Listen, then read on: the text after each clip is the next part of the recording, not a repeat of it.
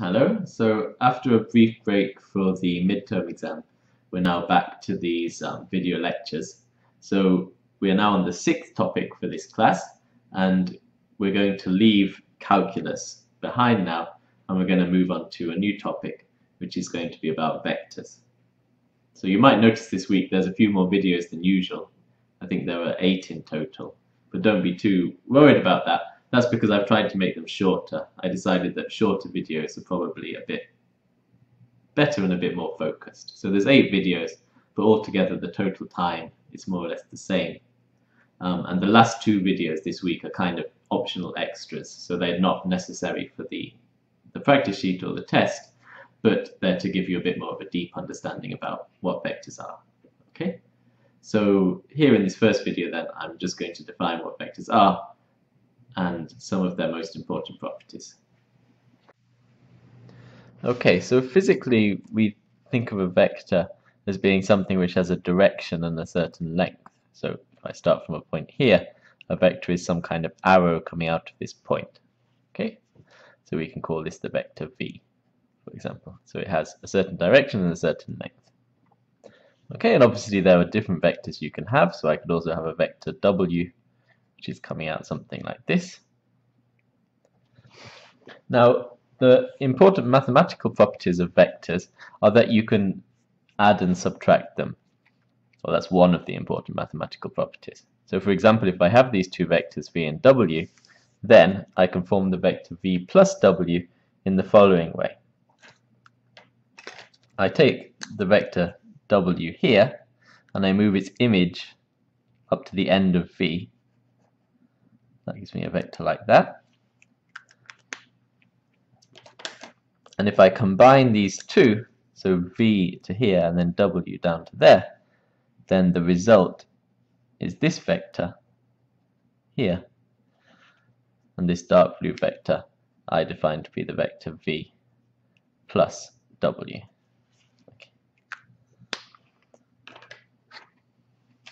Okay, so an important fact is that vectors can be added. So you can define addition of vectors.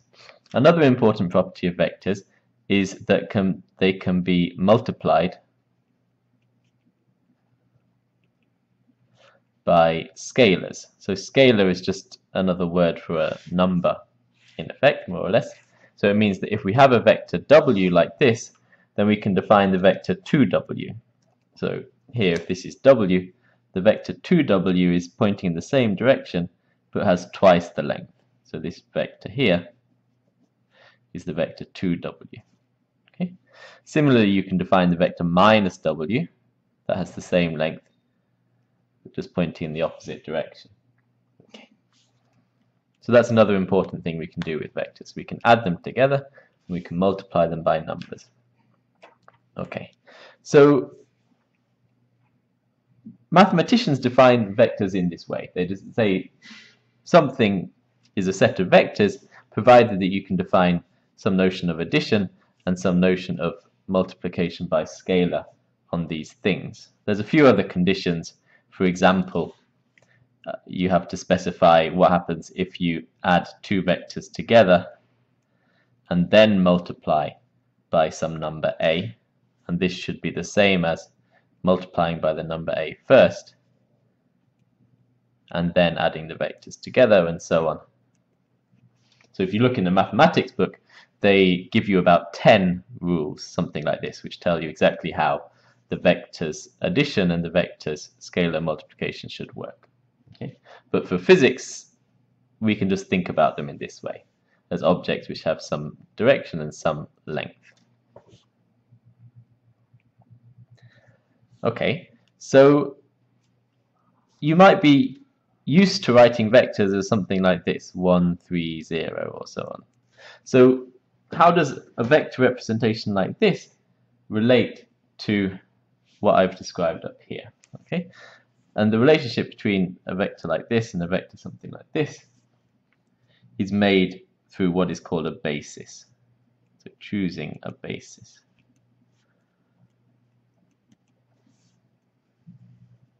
This basis is an important word. in the theory of vectors. So what does this mean? Suppose I've got some vector v like this. So I'm going to consider in 2 dimensions, so just on this piece of paper. So a basis is any choice of 2 vectors in these 2 dimensions which don't point in the same direction. So for example, I can take the vector this way and a second vector this way. Okay? And this one I will call the vector I, and this one I will call the vector j. So these I and j are then called basis vectors, and we usually denote them with a hat instead of an arrow for some reason. And if I have these basis vectors, then I can make any other vector like v by adding them together and multiplying them by scalars. So in this example, if I want to get v, then I have to do I, then I, then I, then I have to do j, and then j. So I can get to v by adding together 3 lots of I and 2 lots of j.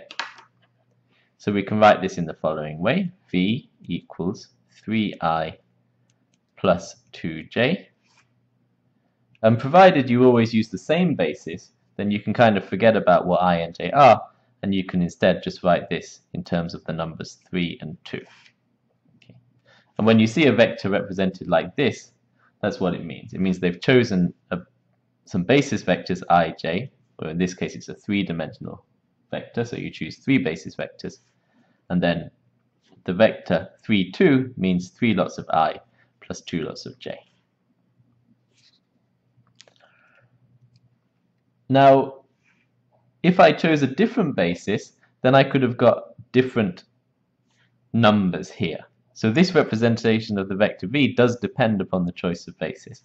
So if I do an example of that, so I take the same vector v, or as close as I can draw it, and instead now I'll take the vectors j pointing up something like this, so I'll call it j prime to show it's different from this one. And I'll take another vector I, something like this, I prime. Okay. So again, in this case, we can still write down v in terms of these 2 vectors, so it's going to be something like I prime plus j prime plus j prime. Okay, so I haven't quite drawn it right. Close enough. I just extend this one a little bit. There we go. Now they're the same.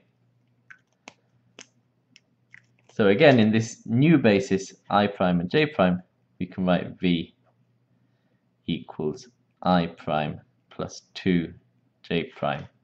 And if you forget about the basis, you can write this as 1, 2.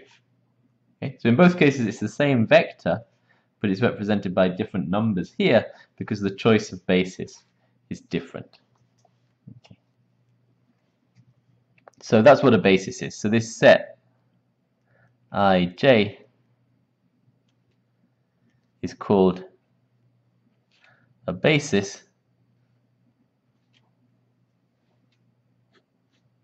if every other vector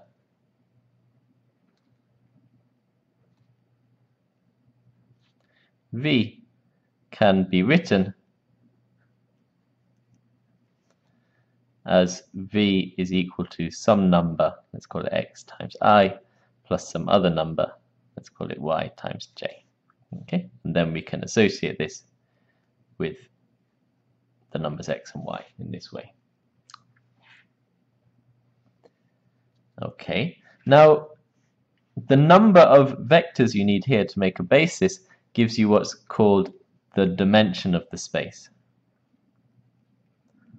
The number of basis vectors is called the dimension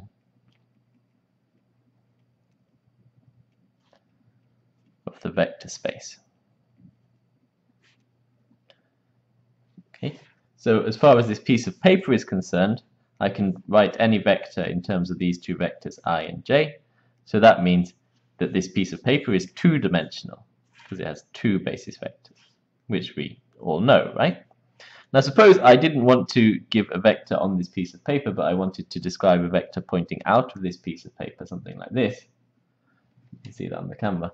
So then I need 3 basis vectors because I need to tell you how to move horizontally on the paper, and then vertically on the paper, and then finally I need a third basis vector to tell you to move up as well.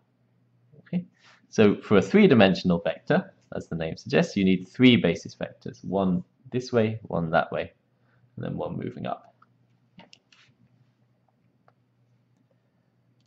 Okay, so if I draw a picture of that, you've got the piece of paper like this, and you've got the two basis vectors I and j on the piece of paper.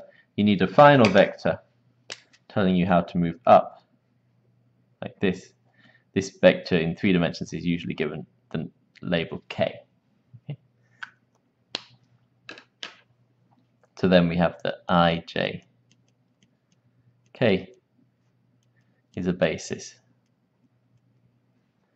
in 3 dimensions.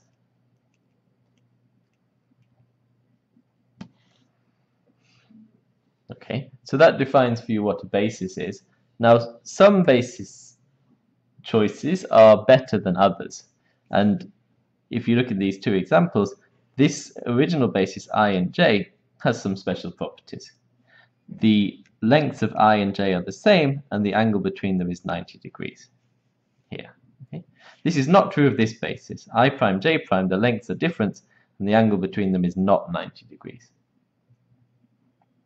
Now, if your basis has this property, so the angle between all the vectors is 90 degrees, and the length of all of the basis vectors is 1, so if we imagine that this length is 1 and this length is 1, then the basis has a special name. It's called orthonormal. And in physics and in other sciences as well, we tend to use orthonormal bases whenever possible. So let me write that. So a basis is called orthonormal if all basis vectors I, j, and can be more if you're in higher dimensions, if they all have length equal to 1 and angles of 90 degrees between them.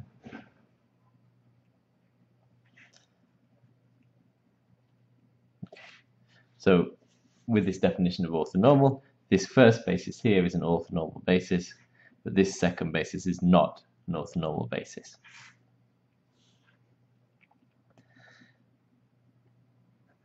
Okay, so just a couple of words on notation to go along with this definition of a basis. So often you're interested in the length of a vector. So the length of a vector v is written like this. Put the vector v inside some vertical lines. Okay, that means length of vector v. So for example, an orthonormal basis, we should have that the length of I and the length of j should be equal to 1. Okay. The second point is this 90 degrees. If v and w have a 90-degree angle between them, then there's some words for this. So two vectors which have a 90-degree angle between them are called either perpendicular, P-E-R-P-N-D, I-C-dicular, it's hard to spell and write at the same time, perpendicular or orthogonal. That's another word for it. Okay, so I've defined lots of words on this, so let me just say this. So I've said what vectors are. These are things you can add, multiply by scalars. I've defined what a basis is. I've defined what the dimension of the space is in terms of the basis. I've defined what orthonormal means. I've told you the notation for the length of a vector, and I've given you these special words, perpendicular or orthogonal, if the vectors have 90-degree angle between them. Okay. So you can represent perpendicular vectors. I've run out of space, sorry. But one way you can represent perpendicular vectors, which I will use in these videos, is as follows: V and this symbol to mean perpendicular, and then W. Okay? So this means V is perpendicular to W, which means the angle between V and W is 90 degrees. Right, so I think these are all the properties I wanted to say in this introductory video. So in the next videos I'm going to talk about some ways you can multiply vectors together too.